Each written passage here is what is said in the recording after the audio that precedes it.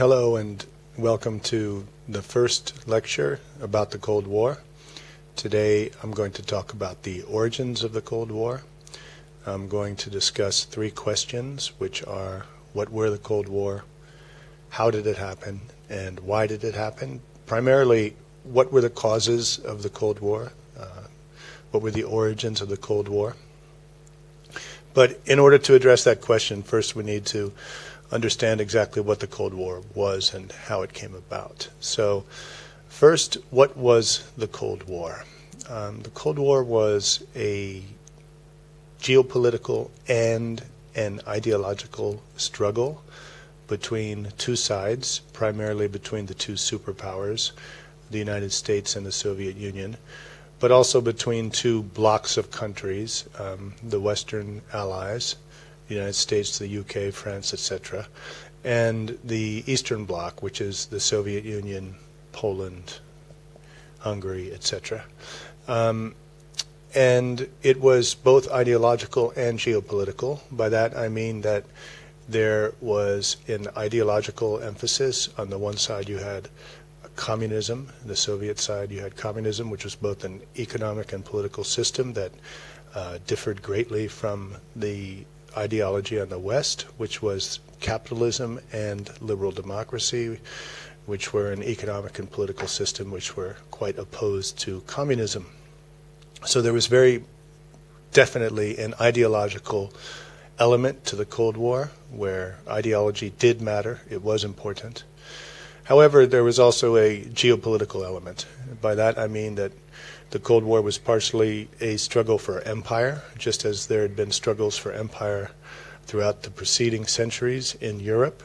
Part of it was over control of Germany and Central Europe, and then over control of Asia. So in many ways this was a good old-fashioned battle for power. So the Soviet Union was both ideological and geopolitical, and as an IB student you need to start forming an opinion about which was more important. What were the origins of the Cold War? Well, for our purposes it's best to turn back to 1917 and the Russian Revolution to find the origins of the Cold War. Most historians will agree that the Cold War began either in 45, 46, or 47, but that the seeds of the Cold War had been planted much earlier, during and just after the Russian Revolution, during the Russian Revolution and the Russian Civil War. So in 1917, as I'm sure you know, the Bolsheviks seized power in Russia after 6 or 7 months of a provisional government. So the Tsar had been overthrown, and the ruling monarchy, the Tsar of Russia, had been overthrown. The Bolsheviks eventually killed the royal family, which of course unnerved many of the royal families in Europe, who were largely related to the Romanovs, that is the Russian dynasty. And the Bolsheviks seized power, and they declared that they were part of a worldwide class struggle, a worldwide proletarian revolution. And the Bolsheviks, under the leadership of Vladimir Lenin, in 1917 suggested that other countries, such as Germany, the UK, the United States, etc., the advanced capitalist nations, would follow with a worldwide revolution, and that the ruling classes, the capitalist classes, would be overthrown just as they had been in Russia. Well, naturally this was quite worrying to the ruling classes and the capitalist classes throughout Western Europe and the United States, so they felt threatened by the Bolshevik Revolution, and these are the seeds of the Cold War. In 1918, the United Kingdom, the UK, Japan, the Czech legation, the United States, etc., sent armies into Russia to side with the whites, or that is, with the nobles, with the old ruling aristocracy, in the Russian Civil War to fight against the communists. And you can imagine this caused, it caused a lot of bloodshed, a lot of violence, as you can imagine, and it caused a lot of fear amongst the communists and their leadership in Moscow and Petrograd, or St. Petersburg, or what would later become Leningrad. The Reds, or the communist side of the Russian Civil War, eventually won in a long and difficult struggle and drove out those armies that had come in from the UK, the US, and Japan, etc.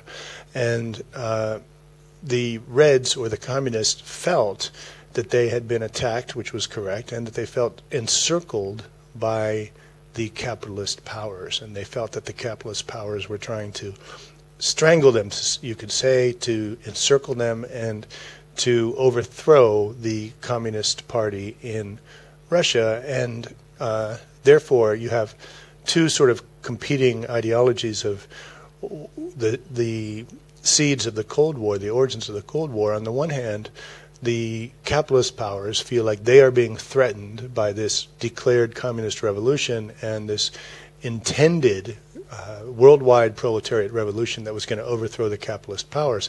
On the other hand, the communists feel encircled, and they feel that the capitalists are out to get them. There's validity to both sides of the argument, and as an IB student, you need to start to form an opinion about which side of the argument you support. But these were the seeds or the origins of the Cold War all the way back in 1918. Throughout the 1920s, of course, the Soviet Union and Russia and all of Europe went through many upheavals. And once the communist dictator Joseph Stalin takes power and solidifies his grip on the Soviet Union in the late 1920s, he declares a system called socialism in one country, whereby he says, we're not going to abandon the worldwide revolution, but we're going to focus on building communism in the Soviet Union first. And he focuses on heavy industrialization of the Soviet Union, eliminating his enemies, and on preparing for what he sees as the inevitable conflict with the capitalist powers, primarily Germany, which of course happens.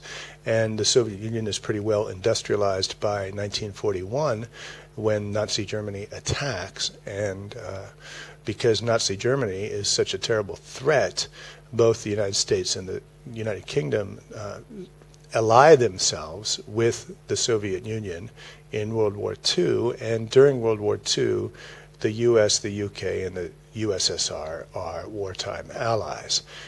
They're known as the Big Three. They are led, of course, by dominating personalities of Winston Churchill in Great Britain, Franklin Roosevelt in the United States, and Joseph Stalin in the USSR. These Big Three seem to get along well enough during the war because they have this common problem, which is Nazi Germany and Adolf Hitler.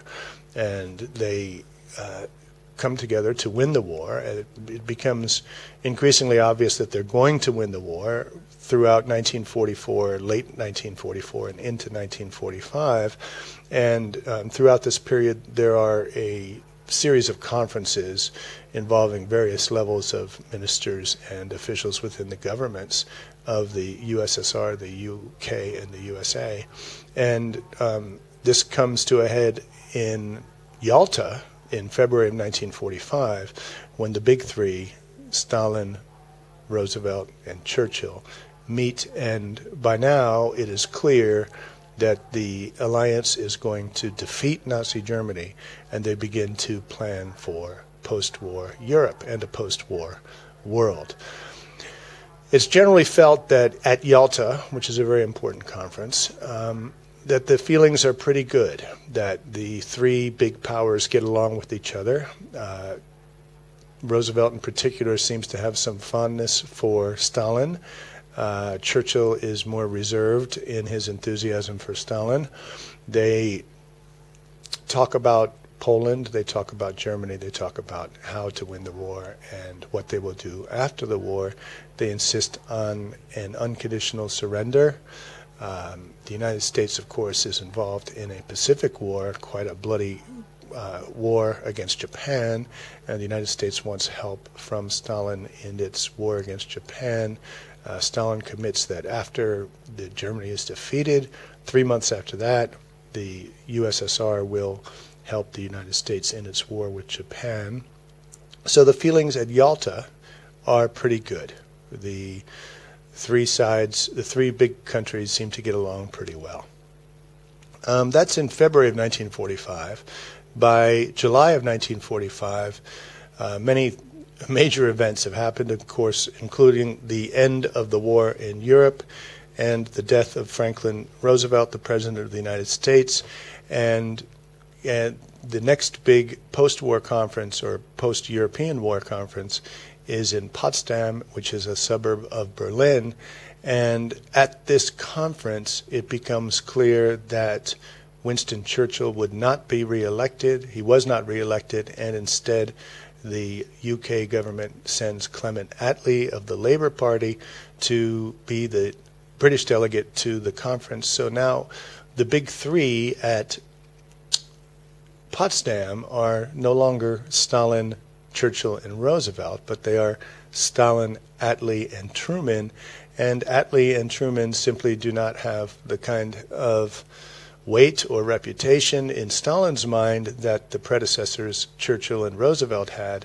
And Stalin becomes a little bit more imperious, you could say, and more demanding. And of course, by this time in July of 1945, it's very evident to British and American delegates, politicians, that Stalin has broken many of the promises that he made in February, and the tensions between the U.S., the UK on one side, and the Soviet Union on the other are much more intense or much more serious.